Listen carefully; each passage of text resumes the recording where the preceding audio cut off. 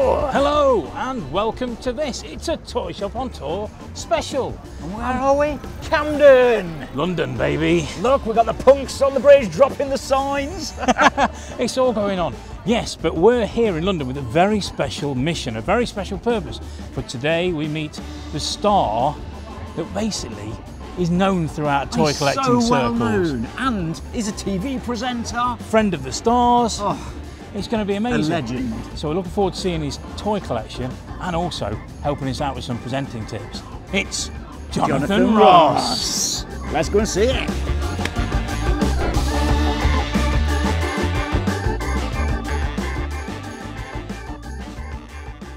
Oh my life. Let's head straight in the big room. Okay. Don't go in the small room yet. I'll save that for you. Sure I can't go in there first? You can't. You're not allowed in there. Absolutely amazing. Oh my word. Well, I have to do a full body search before we go on. It's not for security, it's just for fun. Mine takes about 3 weeks, Jonathan. You'll be all right.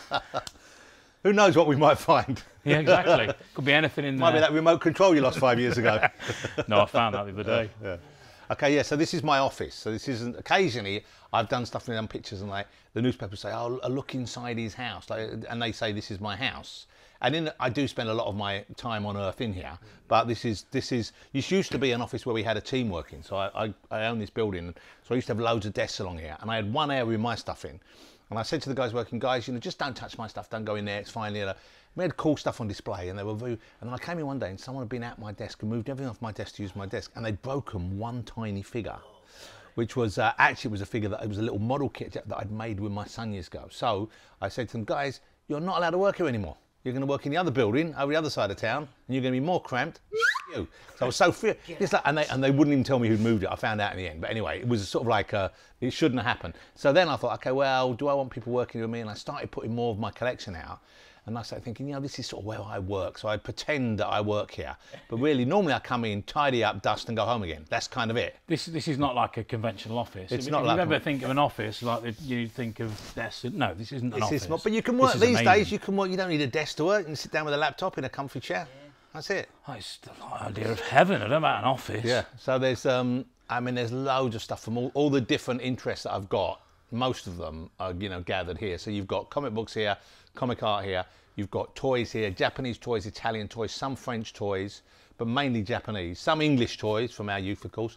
And then there's lots of store display stuff. That's what, I'm sure you get that way. When you've got to the end of a toy collection, you're looking for the stuff displayed in. So stuff like that poster there, which is really, that was a store display in an Italian store from the 70s when the Micronauts, or Mikuro Man from Japan were first sold there. So that, and I've just got that from a guy in France who'd taken it out from a toy shop. It's like hard mounted on a board.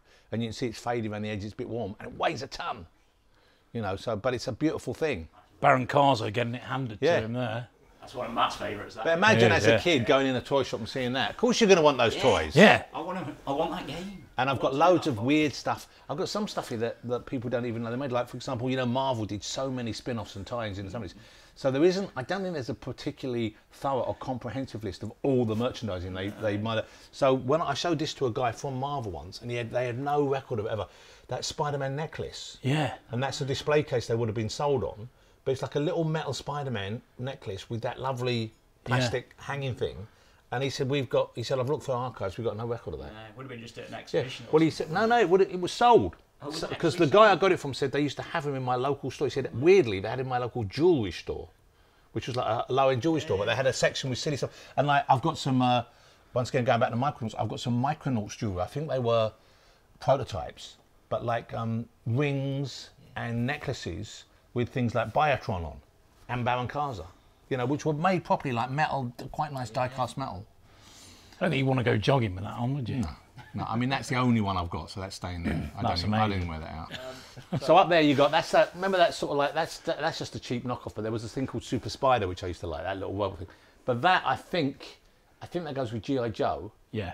And I was going to customise that I was going to respray it for my Henshin Cyborgs, but it looks so nice, I didn't have the heart to in the end. It's hard to get over here as well. That's the Spider-Man necklace I was talking about. There's some glam rock boots I bought, which I've never worn out, but just in case I feel flamboyant one day. Original Godzilla, of course, with working tongue. Yes, original, not a new one. This is that. Do you know this toy? I was going to ask you about that. This is amazing. I've got the box for it somewhere. I'm trying to remember what anime it comes from, but these little figures. They're like sort of weird, like almost like high detailed action jacks. Yeah, it's really great. It's Battle Beyond something or something. But this is the space. So this has batteries in that lights up. The chairs all move around. That's cardboard with the screens on. That thing, that's what you turn the. I think something moves with that. I can't remember what it is now. But it's a really beautiful little toy. So what made you? Because obviously there's some toys that you remember and you remember seeing, you're obviously influenced by Japanese stuff. What made you collect the stuff that you don't remember? What makes As a kid, I think, well, I'm fairly traditional in that, you know, a lot of things, you get to a certain age and you think, oh, that toy I had, or more importantly, that toy I didn't have but I really wanted, let me get one of them. So you get one of them and it snowballs, and then you find out there was more stuff in the range that you didn't know, but oh, I better buy that as well. Oh, that would look nice together. Oh yeah, oh, there was a prototype. I wonder if I can find that somewhere. So you go down that rabbit hole. I think the Micronauts, my Micronauts love, and which is probably my biggest collection, I don't really understand where that came from, because I didn't have any as a kid, and when they were first released over here was about 76, 77. By the time they started coming in, the Mego ones were repackaged by Airfix and released over here. And I remember seeing a Diaclone. I always loved robots as a kid, and I was about 20, I think, and I saw in just local dusty corner shop, I saw this Diaclone on the and I thought, that looks interesting. So I bought it, had it for a long while. I've lost that original one, I forgot about it, and then, and this will be a familiar word that will strike fear into many people. So eBay appeared on the scene, and then I thought, oh, I could find a Major Mac Mason, and I had one when I was a kid. Oh, I didn't realise there were all these other Major Mac Mason kits. And I thought, I wonder if there's that weird guy, that Biotron guy I found. And then I discovered Biotron. Then I found there was, at the time, I think it was a Yahoo page of fans, and I went into it, and that's when I found out they'd been based on a Japanese toy line. So then I found out the history, a little bit of the history of Takada's version of Micronauts, or the original, and how that evolved with Diaclone into Transformers, but how they made so much stuff, and then started buying bits and pieces. So initially with eBay, I started buying all Major Mason stuff, and I had mainly that, and then some Johnny 7 guns. So it was all the stuff from my youth that I didn't have but wanted.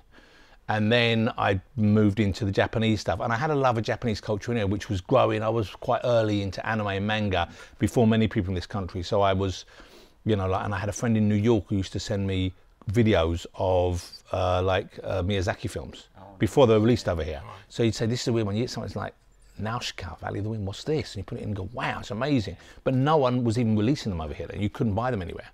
So I got into that sort of stuff. So it all kind of dovetailed in a weird way, but you know, things get in the way, like children and life and house moving and all that. And over the years, but it's only really when I settled, I guess it was like mid-90s, I started buying a little more, but it was only from 2000 on that I went a bit nuts with tracking down all the Micronauts I could find, which I'll show you that collection, but that'll take you a day to go through. And half of it, I don't know what it is. That's the problem, is I don't have the level of knowledge that the guys have. You have toy joy. Yeah, I know a lot about a little bit, but then I'll get out a figure and they'll go, oh my God, that's so rare, that one. And I'll put it in a display case. They said, why is it next to that one? I said, isn't that one where I went? No, that's an awful figure. Everyone hates that figure. Oh, okay, I'll take that away. Then you find out the toys that you didn't even know existed from other obsessions. Like comic books have always been my big thing. So when I found out the 70s range of toys like this is the Amsco Marvel World playset. So I've got one in there which is unpunched, unopened in the box. And this one I found someone selling that they'd already used, but it's just a beautiful set. Putting it together is fun. It's hard cardboard. That is the base of the box. The base of the unit is the base of the box, so you take that off. So no box to survive. No box on that, yeah. Well, that one has.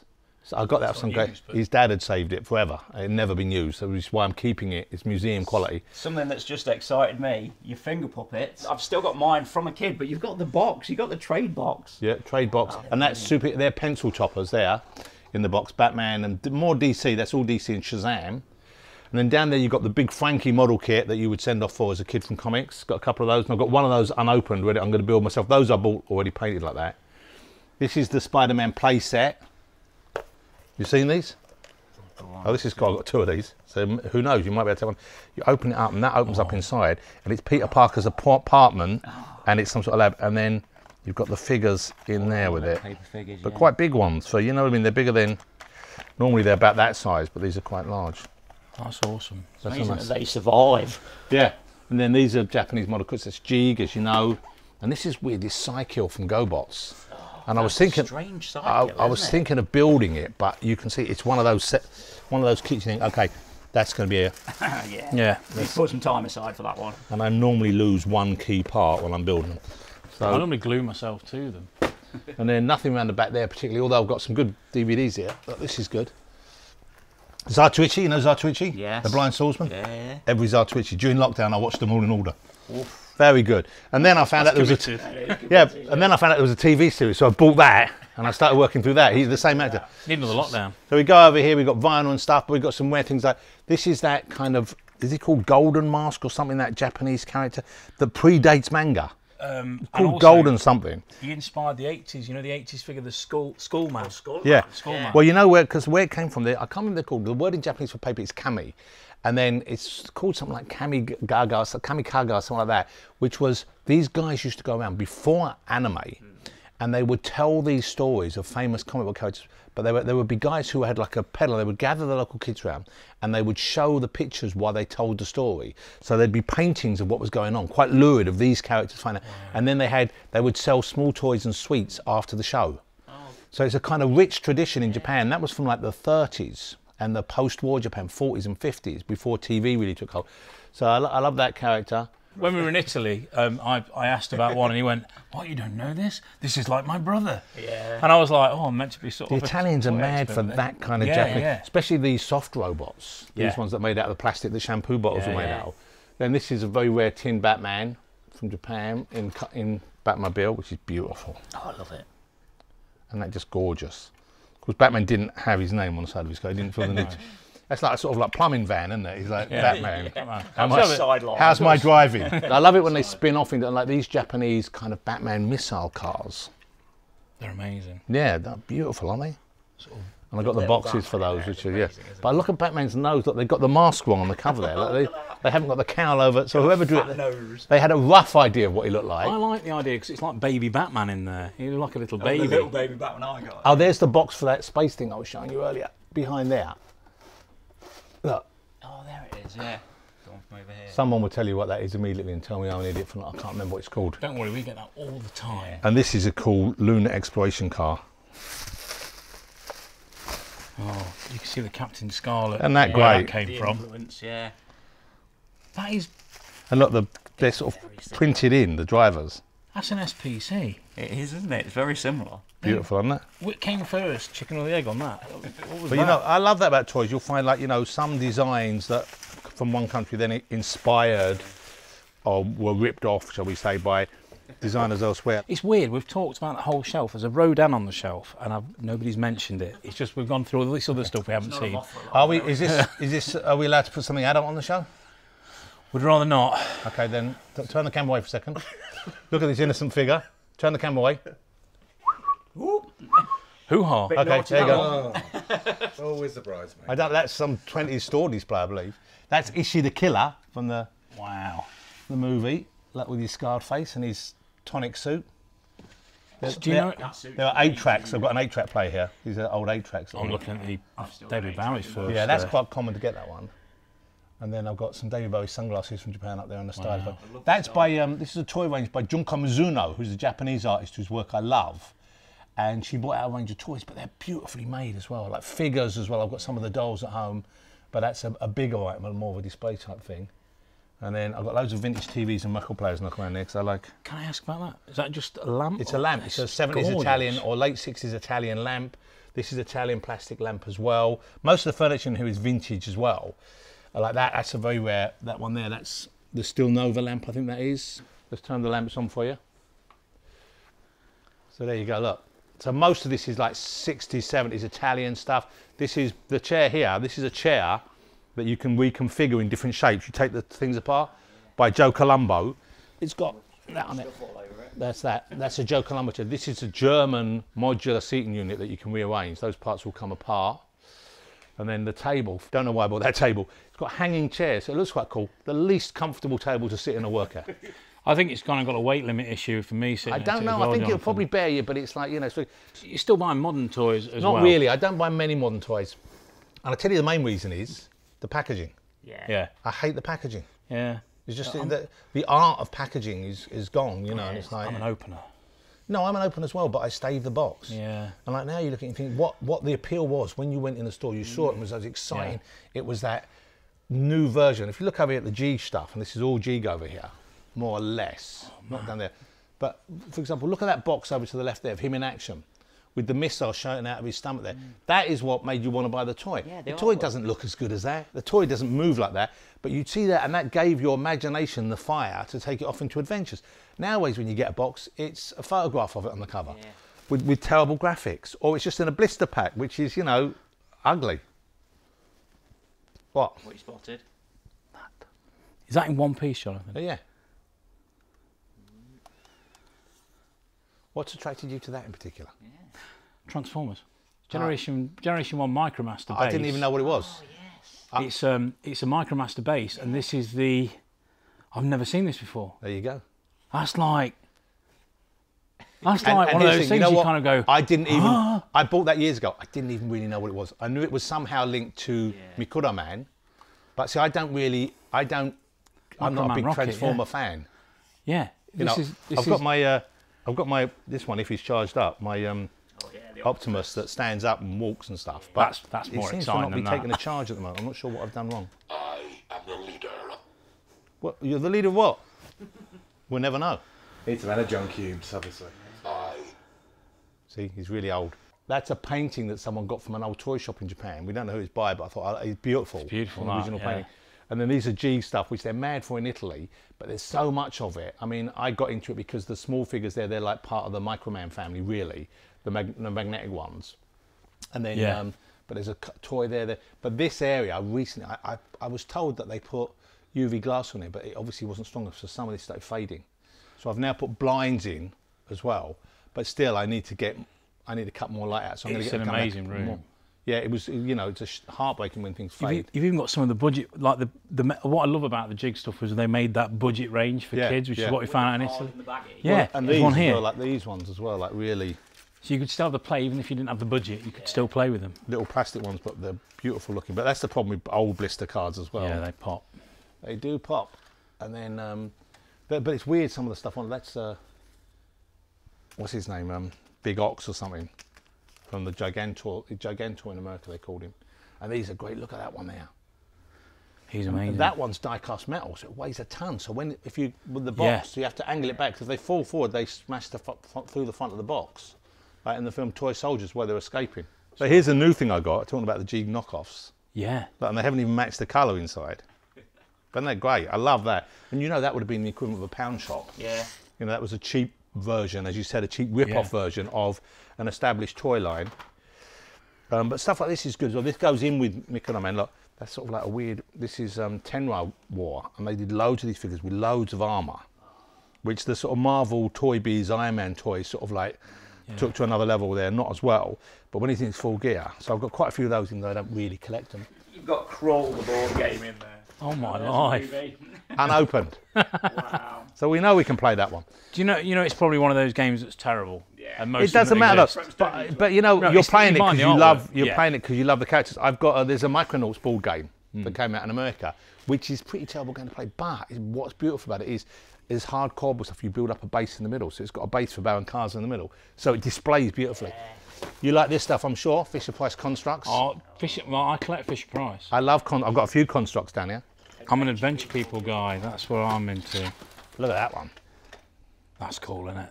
Tim collects a lot of constructs. You've got some on the top there as well. You've been building up. Yeah. Well, lots of stuff gets half built here in a minute. Yeah. Gotta love Zoids. Zoids.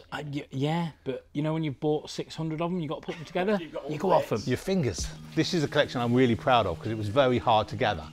That is predominantly, apart from at the top where there's another giant Jigen box, that's predominantly Astro Mu 5. So Astro and the Mu is MU. Really quite obscure line of toys that were bought out by a small company. I don't think it was Nakajima, but they're similar to Nakajima Nodders. This is a more recent repro of it. They had a button, and when you... So that's their level of articulation because that's all they used to do. The arms don't bend. This is where you're teaching us stuff, Jonathan. But to make it more fun for kids, they've got tinsel in the arms to make it look slightly futuristic. The shoes and the coat and the little jacket come off. It can attach to that, which when you have string on the ceiling, they zoom down, right? This is one of the repro ones that came out from Medicom, made some repro ones. Right. But most of these are original here.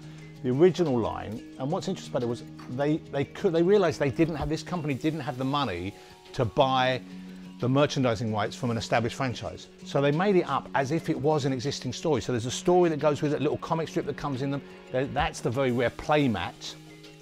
These are the vehicles, the wind-up vehicles. And you see, he stands in there with his boots. Yeah. And so they roll along in those. And they're just beautiful design. That's a really rare one, the one that fires the rocket. This is the bad guy. Can't remember his name, but he's very hard to find. And this is the rarest of the lot. This is the kind of like, who knows why they made a mistake with the painting, but only a few of these came out. But that's very sought after. And then you've got all the different characters. There's all the different suits. So you could buy the suits separately. You could buy the figures without a suit or suited. Sometimes they came. And it's kind of got a little boy face as well, which is interesting. And there's one little girl. But because they've got the round face, they're not like harsh American action figures. They're more kind of juvenile. These are the rare ones, the ones with the figure and the suit in the box. I've never seen any of these. These are super hard to find, and these are the little versions of them that came out. I think this might be the only one left. So this was the toy display advertising them. But you can see it looks like a sci-fi TV series, even though it wasn't, and that's how they sort of. There's the character flying, like I showed you on the thing. That's beautiful. Imagine if you saw that in a shop as a child. Imagine how you'd be like, yeah, I want to buy them all. Well, it's weird because the figures you remember as a child, I remember, and I think what it was Captain Action, but I remember when I was a kid, there was a toy shop at the end of my road, and I come from a very poor family, so I didn't really have new toys, very rarely. And so I remember going in to my mum, and I think she was buying us all one little thing for Christmas maybe, but I saw what I was convinced was a Batman suit in the box with skis next to it. And I remember thinking, oh man, God, skiing Batman, I'd love to get that. Never got it, never saw it again, right? Searched on, never ever found any evidence of this. And what I think it was I think it might have been the Captain Action Batman costume on display because it had his belt laid out on one side. Yeah. And I think I saw the long belt and thought it was skis. Yeah. So I think that's what it was. But I spent a lot of time. And also, I don't know if you've done it. Have you ever tracked down a toy that you had when you were young, you wanted, and you're amazed at how small it is? Because, of course, you were small then. Yeah. Like somewhere in here, I've got the Avengers John Steed walking stick that fires bullets out the end, right? Yeah, yeah. And I really wanted it as a kid. And I think I had it as a kid. I think it was one of the toys I had because it was not an expensive toy. It's just a tube with a little handle on it. And it didn't come in a box, it came on a card, right? I've never found the card. But I had it as a kid, so I thought I'd track them down I've tracked one down and bought it, of course, and I thought I might even take it out as a walking stick one day, okay? But yeah, it's about that long, because of course it's a child's walking stick. So unless I'm gonna limp, so it's weird, isn't it? You have that memory. Although some toys are as big as you remember, like the Johnny 7 gun. It's the Falcon, isn't it? Millennium Falcon. They come every time somebody comes to the shop. They go, they come in here. Yeah, well, first of all, when they come in the shop, they lie to you. They just go, I had all this. And they go, no, you didn't.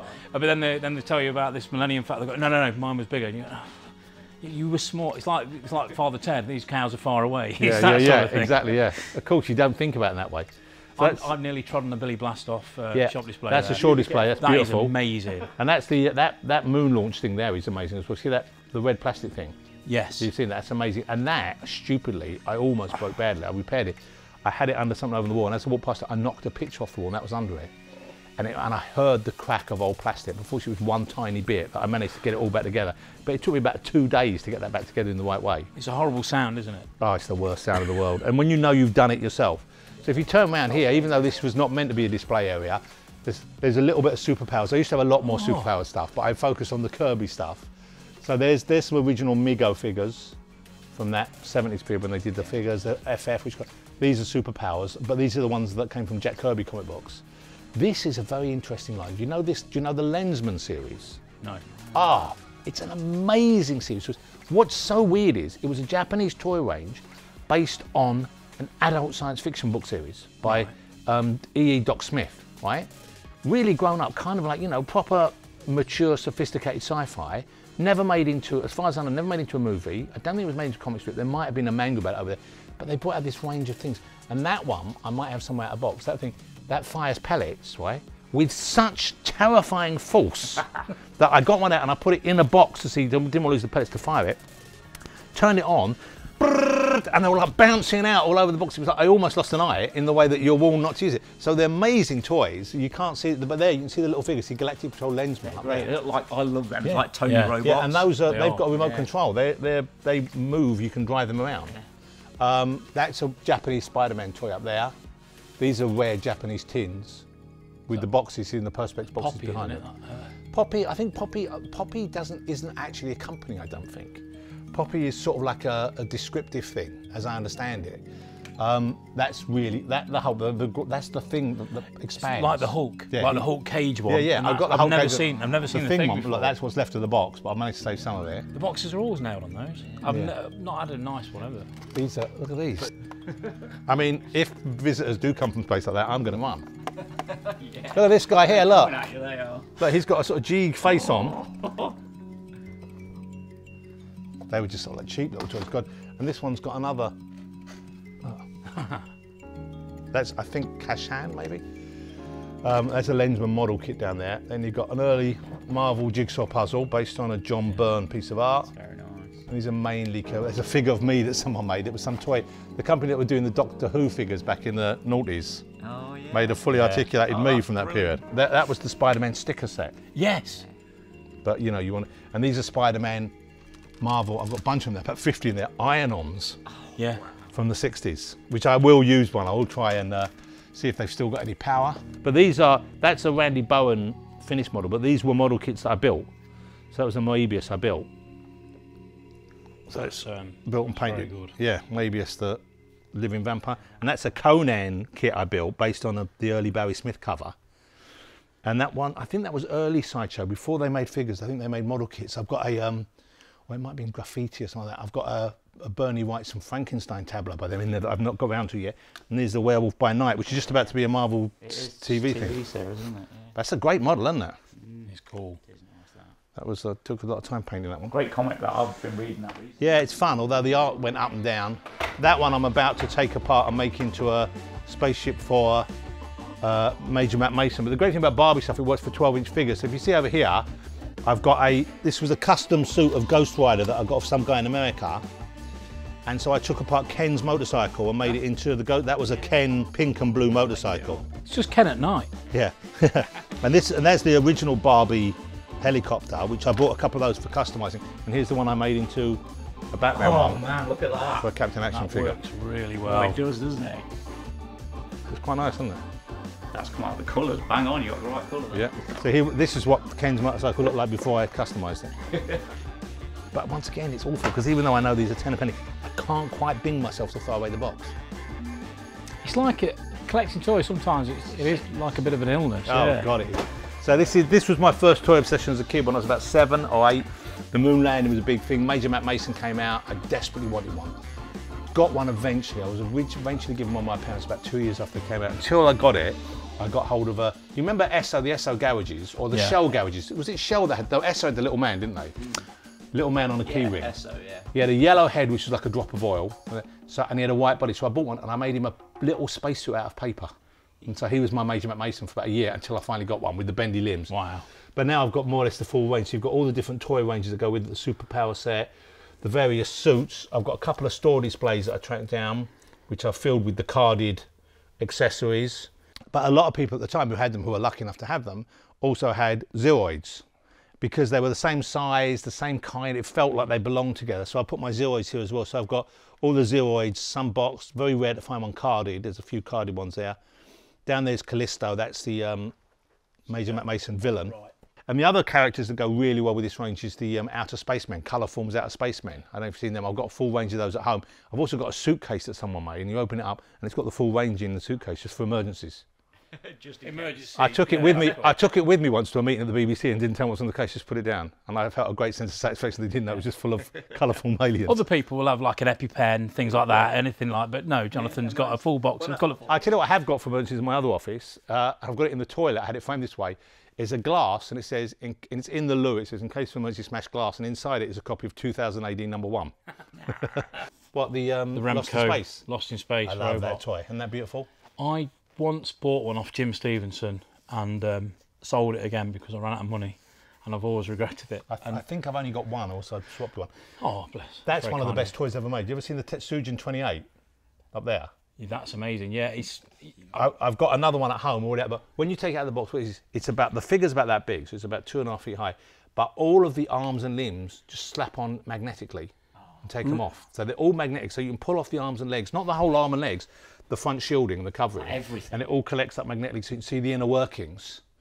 And they were like, they cost a fortune when they came to Bandai America. Really hard to find in a box, but I'm lucky enough I've got one boxed and one unboxed at home. So that was only was that only released in the States and Japan? It came out in Japan as well. I've got the other box I've got at home is a Japanese box. Right. But this was the American release, and that's my best condition ones. I've kept it in there. I've never seen one in the flesh. I've seen pictures. I've got it at home. I didn't know it was magnetic. Yeah, the limbs and the arms come off. Yeah, look, with the ingenious use of powerful magnets, body coverings can be removed or replaced. And the little figures that come in, you know, the little guy who weighs around him, he's got magnets in his base and he can perch on the shoulder and stays on the shoulder like he's standing as robot. And then we go along here, you've got, we get to that, there's some Robo Force up there. And another dinky, is that UFO? What's that? Yes, UFO. Yeah, UFO. And then down here we've got Captain Action. And Captain Action toys have gone astronomical prices in recent years. Yeah. I don't quite know why. Yeah, we found a lot more collectors popping up. It's weird, isn't it? They used to be really easy to find and fairly inexpensive, even box sets. Now box sets all go for thousands.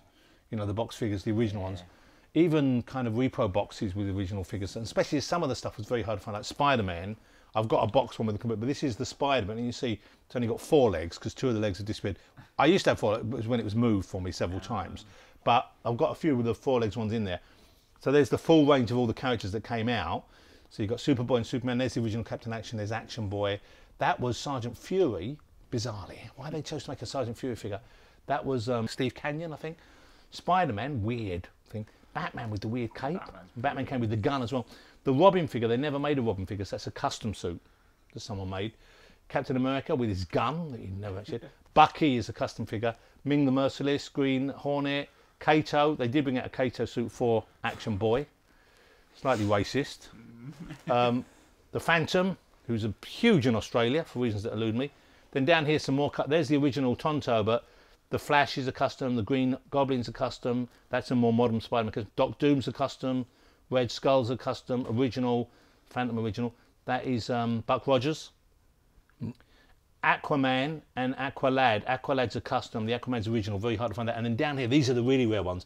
These were released at the time, they were hoping to get the girl market involved, and they called them Super Queens. Didn't sell at all, so loads of them got trashed. They're really hard to find, especially in box. We've got a Batgirl and Wonder Woman in box. Mira is very hard to find, that's Aquaman's lady, and then there's another Batgirl behind there, some action suits, and down here even more custom jobs. See Mysterio, Black Spider-Man suit, Electro. The Thor and the Loki were when they revived the line around 99 or something, or 2002 or something like that, and they brought out suits which weren't as good. There's an original Shang-Chi custom, Iron Man custom. They did bring out an Iron Man later on. That's an Adam West style custom job. Batman. Lex Luthor behind him, Venom or Carnage, whichever one that is. Nick Fury, Daredevil custom. What's his name? Fu Manchu. The Punisher's a good custom job. Shazam custom. Very offensive Red Skull. Martian Manhunter, which is great to see. These were the repro ones when they came out in the... see, they brought out a full-size Kato, so that must have been a custom Kato for Captain Action. And they're still quite nice. They were still quite nice. This is super. This is the Silver Streak, the Captain Action car. That's what I was going to ask about earlier. Almost impossible to find. There's another one in the really colourful box down there. The box side. And that's more Major McMason figures in a... That's the shipping box for the Major McMason figures as well. That's amazing. I've never seen, I've got to say, I've never seen a quite as good coloured Eagle One as that one. That's amazing. There's another one in the box up there, I think.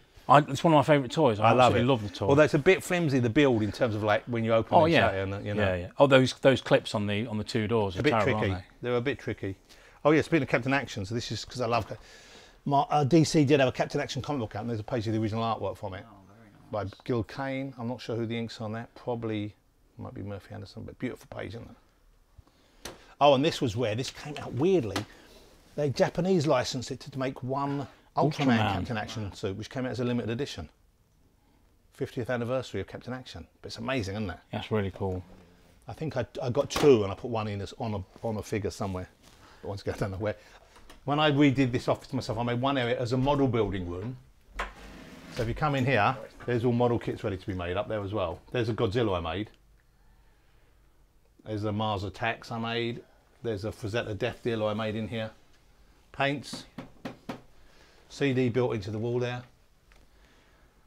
And then all the model making kits. And I've got an extractor fan here for safety first. And I'm not really working on this. And I was thinking of doing these obscure Get no Kitaro Japanese model kits. Oh, I like them. Yeah.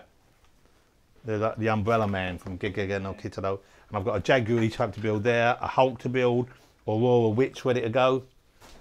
This was the amazing Spider-Man Hulk toilet paper. There's a whole story drawn by Marie Severin on the toilet paper. That's amazing. That's gone You'd from have to be being a personal role. For obvious reasons, few of these have survived. Yeah. But an amazing, weird licensing thing.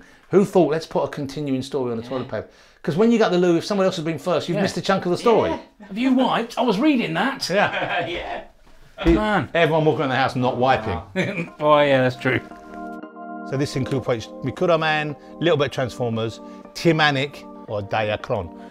But this is probably the rarest item I managed to, which is I was asked for it for ages, this shop display. You see these gold guys? These were for a competition in a Japanese TV kids magazine, and you had to enter the competition or send tokens in.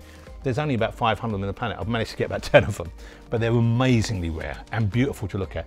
This is the Phaeton guy, or Praeton. He's very rare. Most of these are rare. These are made by a very clever guy in America, a Microman fan. I think they were made by, his name is Ray Miller, I think. And he makes these figures and he made some other custom jobs. He made those. They're rare ones. That's one of the bites. These aren't Mikuro Man, but I put them there because these were quite, they kind of go with it. It's a lovely store display box of these figures. All right. And they're little friction cars. But they've got little tiny figures in.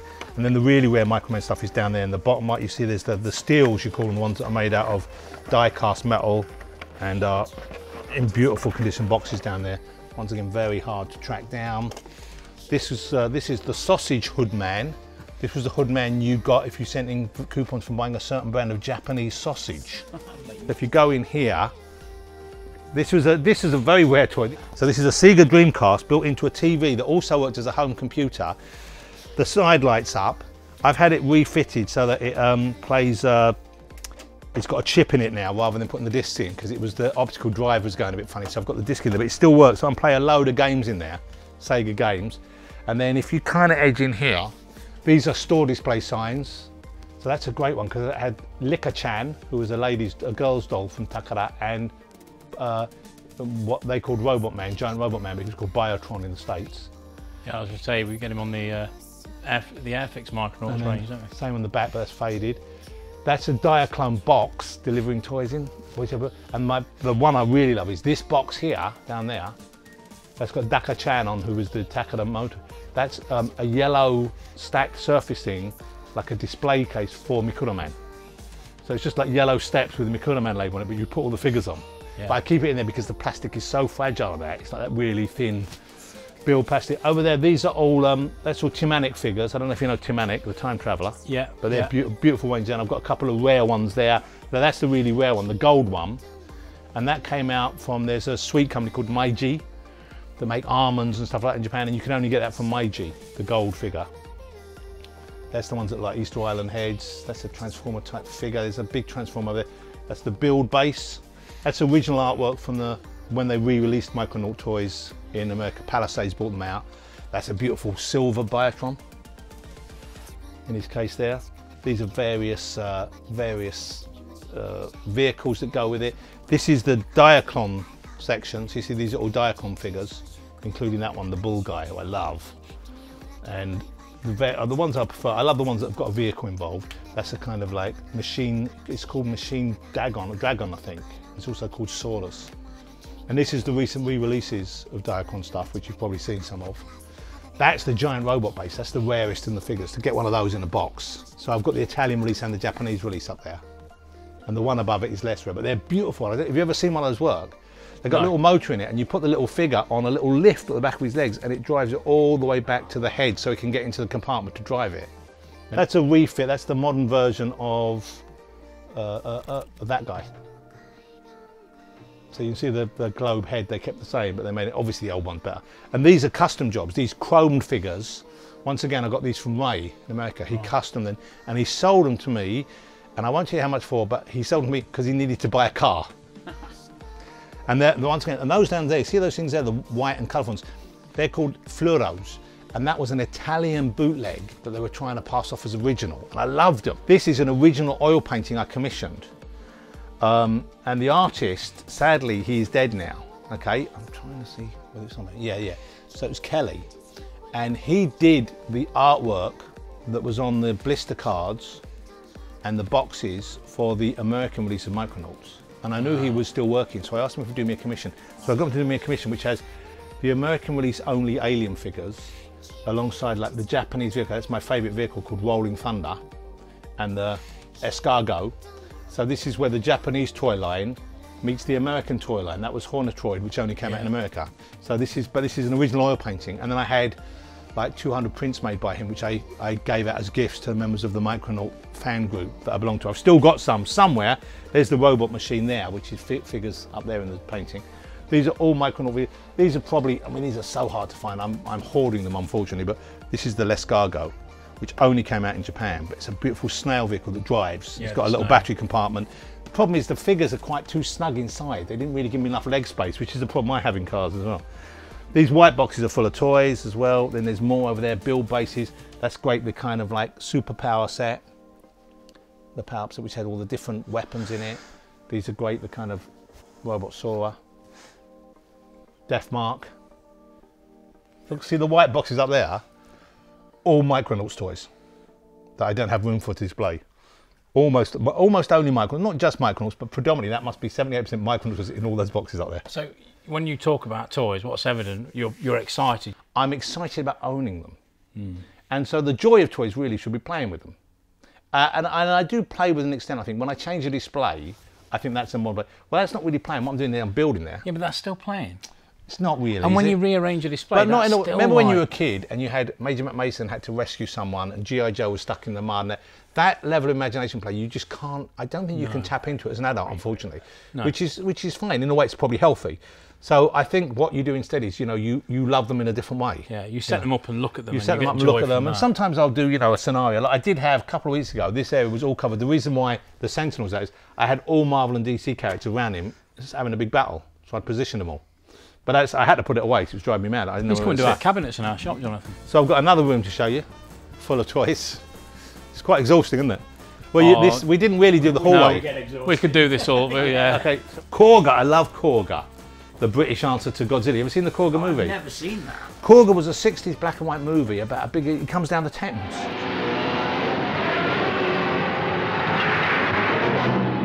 You've got to see that. But what's great about it is Charlton Comics, who was like the third poor relation to Marvel and DC, they brought out a Korga comic strip drawn by the great Steve Ditko. So it's some amazing work in it, but that's a really beautiful figure, look. Oh, I need to track that down and watch that. And pretty good paint job, if I do say so myself. Billy Blastoff box sets and Robbie the Robot, which I love. This is Countdown, the space game. It's all in there. It's really good. These are, do you know the Hamilton Invaders? These are Remco toys, aren't they? Yeah. So they made the Lost in Space. Sorry, the voice to Bottom of the Sea. These are super popular, and this is the only time I've ever seen. This was a store display, stroke sale box. You'd buy the box, but it's got the.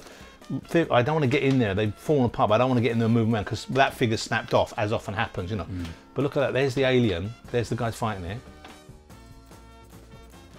Operation Orbit has got a launch pad in it. This is a brilliant stuff. This was a video control game from Italy in the 70s. And it all connected up to the same sort of power source. There was a power glove that you could use to fire things off. Like you could buy the gun as well, couldn't you? Yeah, I've got the gun. Oh, there you go. I think that's not the gun, but I've got the gun in there. Then these are quite good. I like Starmite figures. They're very heavy. Have you seen those? No. Starmite are great. I've got most of them down there. They're like a die-cast space figure, but look at the design on them. Starmite Warriors. Got a Garlu in there, a Garlu there. I so love Garlu. My wife one year for Christmas had me a Garlu onesie made. Oh, wow. You got any photographic evidence, John? No, and it didn't fit as well as it should. The women had made it for her. Again, have you got any photographic evidence? Well, it was a bit high in the crotch. You don't want to see those. But this is the mini Garlu. Do you ever see there was a mini Garlu came out? No. A little wind-up version of Garlu came out. Oh, no, this is going to be my kind of thing. Oh, that is my kind of thing. Isn't that beautiful? Yeah. Oh, that's really cool. Son of Garlu. That's so cool. But Garlu, in a way, followed on from the fellows over here. Big Lou. And the box, very hard to find. This is in bad condition, but it's as good as you're going to get, I think, really. There's a few out there, but there he is. And he did such a weird variety of things. He had a compass in him. He fired a soft rubber ball out of his hand there. The eyes light up. You look through the back, and that's meant to be like a telescope thing, a bit like looking through, you know, Action Man's eye at the back. You sight the enemy through big loose target scope. You can make him fight with all kinds of weapons. Blast off. Fire. Load his gun barrel arm and bam! Can anything stop him? No. Big Lou has all the tricks. None of it that much fun, but what a beautiful, impressive figure. That's the box for the Astro Base I showed you outside. Then this is the full range of Dune toys that came out from the David Lynch movie. By far the superior movie.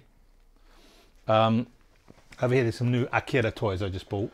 And you'll know that fella? Gilbert. Yeah, the Gilbert, the Bond. This one though, in there, I think the harpoon's fallen around somewhere. I can't find the harpoon in that one, but I've got a spare set of those. They used to be everywhere, and you could pick them up really cheaply. And This not is anymore. this is some. This is a really nice thing. It's a. Oh no, that's just a clock. I've got a German car set that goes around the mount, and I love all this sort of stuff as well. You'll remember that when we were kids. Oh yeah. The Power Annual.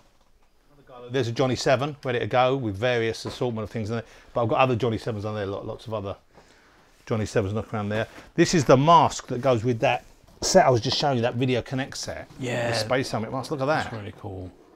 Isn't that great? So it's got a white back TH3, so it's a bit like, looks at, and there's the gun. You're saying that the gun looks amazing that goes with it. Yeah. But of course, unfortunately, it's for child hand sizes. So this is the series Atlantic, the Atlantic City Galaxy. These were, I believe, French toys, 70s, quite grown-up design, slightly science fiction.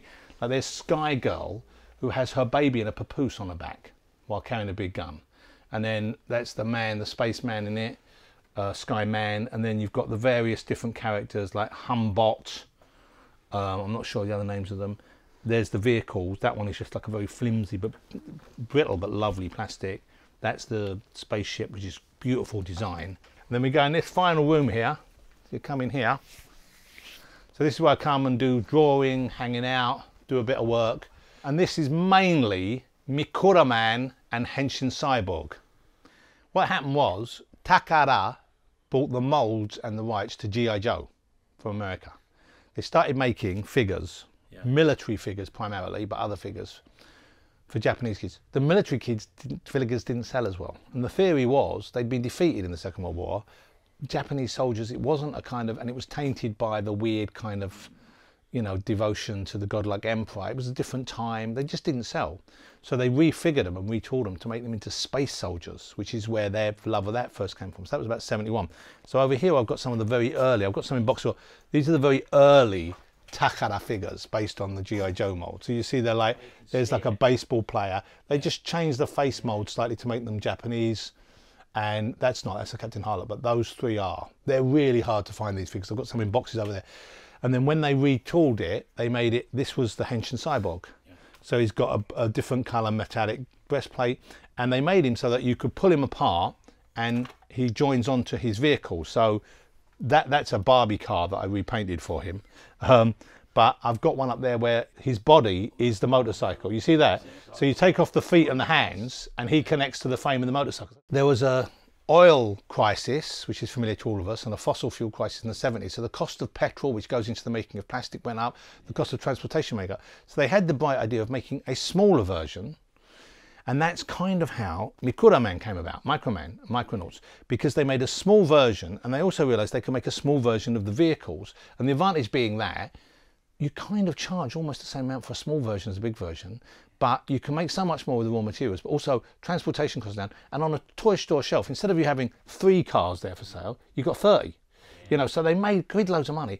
And that's why when the Kenner Star Wars figures came out, you know, they did a prototype of 12-inch. The reason they did them 3 3/4 was because Micronauts was the #1 selling toy in the US, and Micronauts were Microman. And Microman were only that size because of the petrol shortage, which stopped them making this size. Yeah. So it all ties in together. And you know as well, Mego, that was they had first offer on Star Wars and they turned it down because they had the best-selling toy. They had Micronauts. No one's going to challenge Micronauts. Not this stupid space story. But what's great about the Henshin Cyborg, which I love, is there's the Henshin figures. There's Henshin villains as well. These are the alien invaders, and they came with different build-on weapon kits. They're different molds for different characters, and they came with suits like Action Man on G.I. Joe. The whole idea was to sell suits on to kids. So, for example, there's the There's the suit for his pet. There's a cyborg dog, and you can dress him up as a lion, a cheetah, look, a wolf. There he's in his costume. And the suits were based on popular manga and anime characters. So they're sci-fi suits that go with the figures. So that's for the Henshin Cyborg boy figure. And around there you've got a shelf with almost all the suits on the figures on display. So look, these are all the original suits from the 70s. Red Baron. Yeah.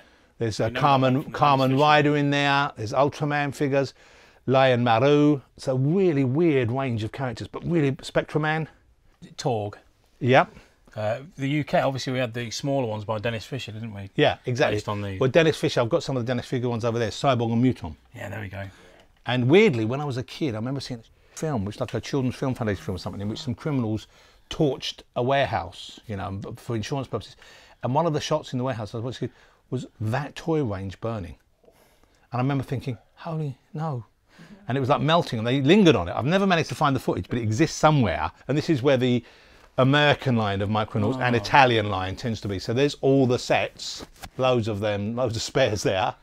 Battle cruisers, rocket tubes, Hornetroids. The really rare figures, of course, this is the one that's impossible to find. God knows why, is Sharkos, which was a sort of a bath toy. But finding that is impossible. I've got a few, but for example, sometimes it was like, okay, I'm going to build one and keep one. And then someone would sell me a group set.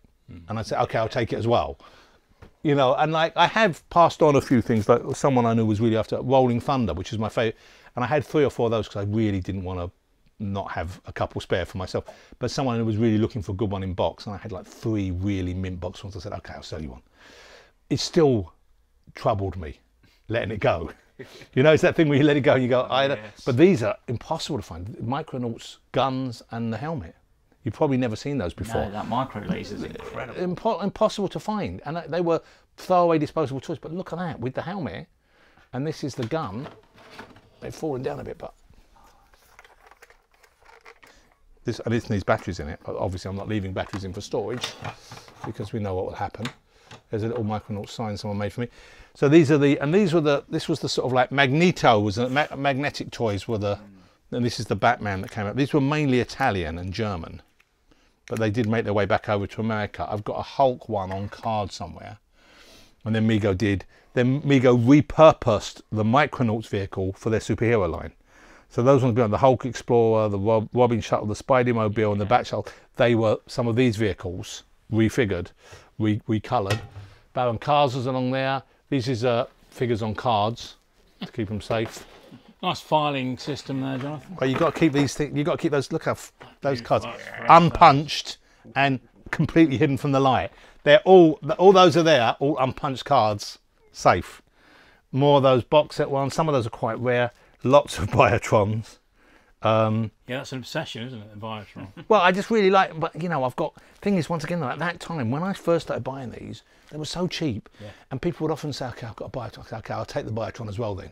You'd be doing them a favour. Yeah. Now you can't buy them in good condition. No. You know, you can't find them easily.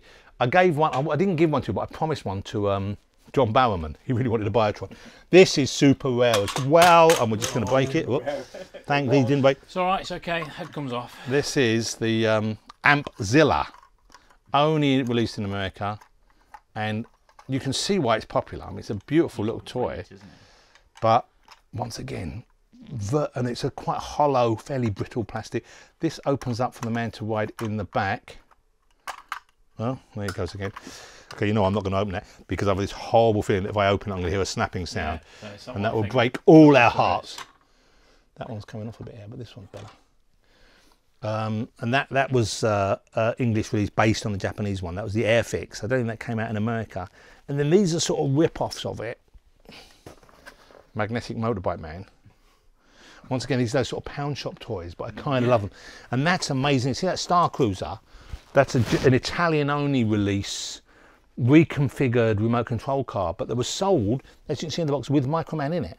Oh, yeah. So they repurposed it, knowing there was a Microman fan base. Real Toys did it, loads and loads of remote control stuff like that, didn't they? Yeah, I've got a Spider-Man car that came out from the same people. Yeah, big tin plate top plastic bottom thing. Yeah, really, and this is these are the legendary Cario. Not really a figure, but here's the box that you put it all in. These are some of the rare figures. You know, I was saying about the early Takara figures that came out. So see, look, see, it was even had the G.I. Joe branding on it. So it was their version of G.I. Joe figures, but they just didn't sell. And so, but the ones that sold for them were the same period, were the ones that had, obviously, a tie-in to an established Japanese character, an Ultraman, and then once again a classic G.I. Joe figure. But once again, these never come on the market. I've never ever. I mean, ever had them. well, the only one I've ever seen is that one. Yeah. Even though I've been to Japan loads of times, and I used to go to Mandarake, and I go to the big market. What's it called? That big toy marketplace. I've never been. Oh, there's one place you've got to go to. It's basically like a kind of, imagine like a Westfield. Yeah. But one whole floor is independently owned, sort of like vintage toy shops. Oh wow. Yeah. That's what it is. Oh, and poster shop. So one, two, or four. I mean, you go in there and you go, you don't happen to have any Henshin Cyborg figures? Oh no, he's got them over there. You go over there, he's got every single one. Wow. Yeah. I mean, for a price. Yeah, I know. That's always the thing. Yeah. Remember I mentioned the jewellery. Oh yeah. So this is not Micronauts, but you see this sort of weird, slightly adult jewellery. Yeah. Came out, and these are from New York. So there's a Biotron, Yeah. and there's a ring. They're great, aren't they? Yeah, and I've got a Baron Karza one. I've got a white Karza. I've got a white Stormtrooper one. Look, Oh, there he is. Yeah. amazing, from this jewellery store in New York. So they must have just thought, oh, you know what, kids might buy that, or young, people might buy that. I'm like, snake belt. Yeah, that's cool. So like, loads of weird, like there was a super party thing, Micronauts, that came out in America. Micro Timer was a watch, I think. I mean, just loads of weird stuff. That's an Italian custom job one there. Then the black hole stuff that Mego had, that was based on the bodies of a lot of that, yeah. That's a Psylocke, isn't it? That's a Psylocke. The dark blue is Psylocke. Right, okay. But Psylocke is a recoloured Red Falcon. Right, yeah. See, there's the converted Psylocke warrior, but there's Red Falcon, the original. I've had a few Psylocke warriors. They're always... Psylocke are hard to find now. I mean, they're beautiful figures. Yeah, they're really cool. His other hand is floating around. That's the problem when you display them with the spring-loaded hand in, as you know. Poing! Where's it gone? Yeah. Matt's got a story about that, haven't you, Matt? And look, these are great as well. These were the Henshin Cyborg villains. Oh, With the breastplates that open up. Wow, so these are the Henshin limbs that you get on the Dennis Fisher ones that are quite desirable. I've never seen the 12-inch one with the Henshin. Oh, there's a few different 12-inch ones. There's a few different versions of him. It was marketed in Japan as Open the Breast Robot. Open the Breast Robot? Open the Breast Robot. There we go. There we go. I like one of those Open the Breast Robots, please. See, there's the original release of the Japanese 12-inch with the different heads. That one's got, they're down there, that one's got a human head and a robot block for his chest. That one's got a silver cyborg head, and that one's got the big square, looks like an exhaust manifold or something on his head. This is great. This is a Japanese release of like Madball. I love that. Oh, that's cool. Isn't that great though? Yeah. Look at And I love the packaging of that. There. We just bought some South American knockoff Madballs, and they're not as bonkers as that, but very bonkers. Dinky Eagle. I love that one. And then also got a whole set of Space 1999 bubblegum cards here. Oh, excellent. All wax packed. Have you ever, late in life, taken one of those and tried to eat the chewing gum? No, I think that's... Have you tried it? I did it. I had a box set of June picture cards. I thought, okay, you know what? I'll try one. Maybe it's still good. Oh, it was so weird because it had it was like the ghost of a flavour still in it. Yeah. But then it was just like eating it was just like eating a very kind of soft plastic. Not soft though, still brittle, but thin plastic. It had gone so rock hard. Oh look, here's the Space 99. Remember we talking about the playsets, like the Marvel one. So there's the Space 99 adventure one. Yeah. There's the Waltons. There's the Planet of the Apes. And there's another Marvel world. That's amazing. And there's some black hole bubblegum cards. But this was a poster that you only got if you won a competition, a Henshin Cyber competition. And what you won if you won the competition is you won that poster and that radio. So that's the only one that I've ever seen still existing in the world. Really great because it cost me a fortune. But I thought I'd track down the radio to go with it. And people who know, a couple of Japanese friends come in and went, oh, and they admire the level of consistency. And then these are great model kits as well. I don't know if you've seen these. I mean, beautiful artwork. just beautiful. I love it. The Ernest 70 Science. But look at that. Yeah, nice beauty. I mean, I'm not going to build these because that is too beautiful. Yeah. As it is in there. It's amazing how they're sort of timeless, that packaging as well. Yeah. And that is a knockoff. See that thing there? That's a knockoff of the Henshin Cyborg Jaguar. Yeah, I was eyeing that. That's a knockoff within that. And I've got another weird. This one, no one quite knows where this came from. This was someone in Australia sold me this. A repackaged Henshin Cyborg as Cyborg Man, crime fighter of the future, on that car with the blister pack. It's like all his joints move, fights evil throughout the universe. Remove his arms and slot in his weapon of destruction, fire them at the touch of a button.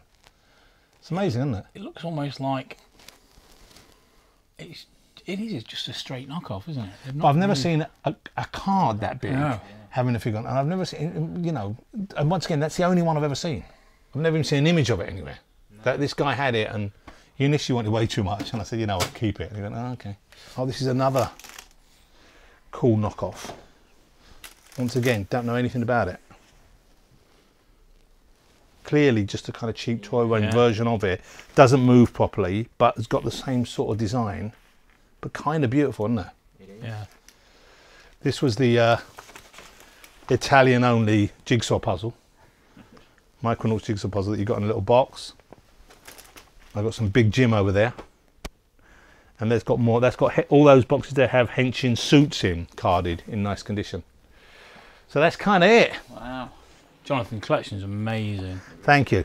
I mean, it's next level, isn't it? it's like you've collected for a long time, and it's evident. But well, you know what? I've managed to stay at least fairly narrow with my. Oh, that's why when I did get rid of a lot of stuff, which I virtually gave away, you guys missed out on a lot of good stuff. We don't like giving away. I did give it away because I gave the money to charity, but I got rid of stuff like that I quite would like to have now, but it just had too much. It was taking something like I had the big Batman cave from the 60s, the Justice League cave, all those superhero tie stuff. So I had loads of that, and I've Batmobiles, and I thought, you know what? I can't display everything, and what looks good together. The Japanese stuff goes great together. I love the Micronauts stuff. I'm more Marvel than DC anyway, so that's why I got rid of Batman stuff mainly, apart from a few Japanese knockoffs. So it was a slight honing, and I am going to get rid of some more stuff eventually. I mean, I've got to get rid of some of this anyway. So these were Toy Biz, terrible figures. Awful figures, aren't they? Awful figures, right? That's one of the better ones in actually. That is actually all right. But you could send off for the Aunt May figure. Yeah. Oh, see, that's what I want. You can buy them online. You find them on eBay. Yeah. Yeah. I mean, they want about 100 quid from you want to drop it out of the box straight away. Toy Biz only 10,000, but it doesn't. They've given her like a superhero build. They haven't built a new body for her. Like she's giant shoulders. She was a woman in her 80s. Is that meant to be Aunt May? That's what we like. That's meant to be Aunt May. That's the Aunt May figure. Has she tried some of that June bubblegum? Is that why her face is gold? Yeah, it looks a desperate Dan. He's a really good figure, actually. Well, they based that on me, on the yeah. That was only about a year ago. That was the Joe Hand workout programme you were on. Yeah. Yeah, exactly. Thank you. First time I ever met Vic Weeds before I was on TV, I'd heard about this weird guy who used to DJ, so I took him out for lunch, and then I thought, well, let's put you on the love store. But I bought that off him at the lunch. The early Elvis picture he did. See, So I bought that off Vic in 1987 when we sat in a bar in Soho together. And he said, I said, what do you want for it? He said, give me a tenner for two of my two. I said, I can't give you a tenner. I bought that and another Elvis one, which I've got hanging up at home. I love Vic's art. I also think he's unused. Oh, we brought you a stick. Lovely. So that's our last one. You put that in the bin just over there. Wow, One look at Captain Black kit. And yeah, came out of an old barn. The people used to have a shop, but this was only one. So I think they bought it for themselves. Yeah. That's what I think. Or maybe they just held on to one. Well, you like kits. It's weird because as a kid, I would have never wanted to make one of these sort of kits, right? But what's interesting now is I would only want the hollow plastic kits, you know, the proof. Yeah. But now I prefer making these because the hollow plastic ones, I kind of feel like you've got to keep them as they are. They got to, but these I don't mind because these aren't as exciting to me. But this will be great. I'm going to paint this up. Cool. File it down, paint it up. I mean, because I've done a few of the resin kits now. Jonathan, thank you so much. Pleasure. What an absolutely amazing office we've got here. It's honestly, I'm like what Toyshop on Tour is all about seeing toys we've never seen before, and we've seen, I'm talking to you, and I know I'm being rude, my eyes are everywhere else. Don't worry. So I'm looking at the toys, it's amazing. I've probably got stuff in the boxes lying around like that, which I haven't thought to show you. Like I've got prototypes, I've got molds, like Hench and Cyborg, you know those suits they wear? I've got the metal molds, they poured the rubber in to make the kit. I've got a Microman children's restaurant seat and child's bicycle somewhere. I held back at buying the Micronauts mattress because that's quite hard to move around. But apart from that, I've got to. But you know, for me, it's a joy sharing it and showing it to people who understand it and love it, you know, because let's face it, there aren't that many of us out there. But today has been like, my tiny mind is very full. It's been brilliant. All the things I've said, you should double check though on Google, because I'm not the most reliable source, you know, and you get to a certain age and memory goes, it's all right. It's stuff I've been told and it might not be, who knows, it might not be legit. I don't know, but it's all right, we have to. Good. Do it all the time. Good. Yeah, oh, that's a very rare one. Yeah. But great to meet you guys. And you. Okay. Thanks so much. Thank you. Thank you very much, Captain. And now sit down and coffee. How cool was that? Amazing, wasn't it? What a guy. What a really, really lovely guy. He's so knowledgeable. And like his collection, second to none. I'm still speechless. And we're leaving, and I'm like literally looking around going, oh, look at this, look at that, look at that. And what we couldn't leave, he kept talking about some more things. He spent so much time with us, and what a kind man to spend that much time with us, offering us not only his expertise on the toys and the things that he clearly loves like we do, but also he gives us loads of tips when he's presenting. Don't do it. Don't get into this game. He gave us loads of tips, loads of helpful advice. I'm absolutely, just to have that experience of seeing so many amazing toys, a lot of which I haven't seen before or hadn't seen in that quantity. And someone in the public eye who truly loves toys. Yeah. That's what's nice, isn't it? Yeah, and it really came across. The more and more we sort of delved in, and there was boxes and stuff, and you just dig into more and more. So much stuff there. It was amazing. The Japanese toy influence. And I didn't even get a chance to talk about his Sony Abos. He had several Sony Abos. Well, he had loads, didn't he? He said, I've got more as well. Know. And it's just like, I'm going to have a word with him. There's so much stuff. There's so much stuff. But I think that Diaclone cardboard box for me, that was just, because Japanese knockoff like Cat with all the different heads of the lion. I was like looking at that for ages until he pulled it out. With the rubbery bits that you stuck on it, Because he was just in his flow and I didn't want to interrupt him. It was like, he was just so much stuff and he loved it so much. And we did too. We had a great time. Oh yeah, it was brilliant. What a day. What a day.